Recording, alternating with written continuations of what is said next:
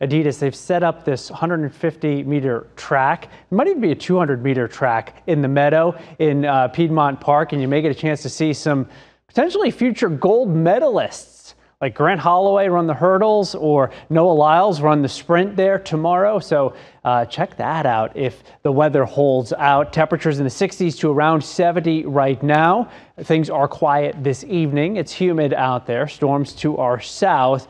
A little more rain beginning to show up here back around New Orleans. That's the last thing they need. They've had just an incredible week of wild weather. Check out the severe weather outlook for tomorrow. So it is a level 1 out of 5, which means that you should be weather aware tomorrow because any storms that do pop, particularly later afternoon and evening, could be on the stronger side with some straight line damaging winds possible, some hail possible, and even a little bit of spin in the atmosphere. So an isolated tornado can't be completely ruled out tomorrow, but that risk is very low.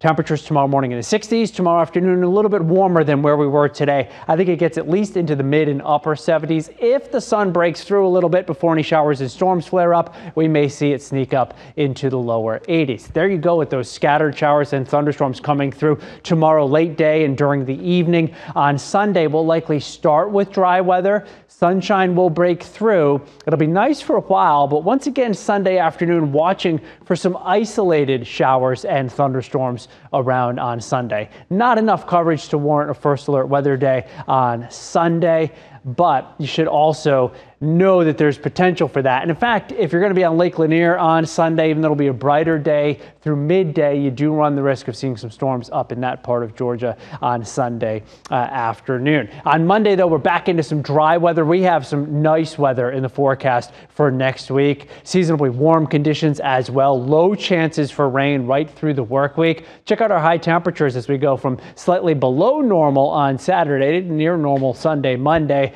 and then up above normal in the middle of next week. And if you like that, you might like this. It's not going to be a super warm weekend this weekend, but Memorial Day weekend should be at least seasonably warm, if not a little bit warmer than normal. And you get that longer range forecast in the Atlanta News First Alert weather app. That forecast goes out to 10 days. Here's a 7-day forecast, Atlanta's most accurate. Notice that nice weather for most of next week. Those temperatures climbing as the week goes on.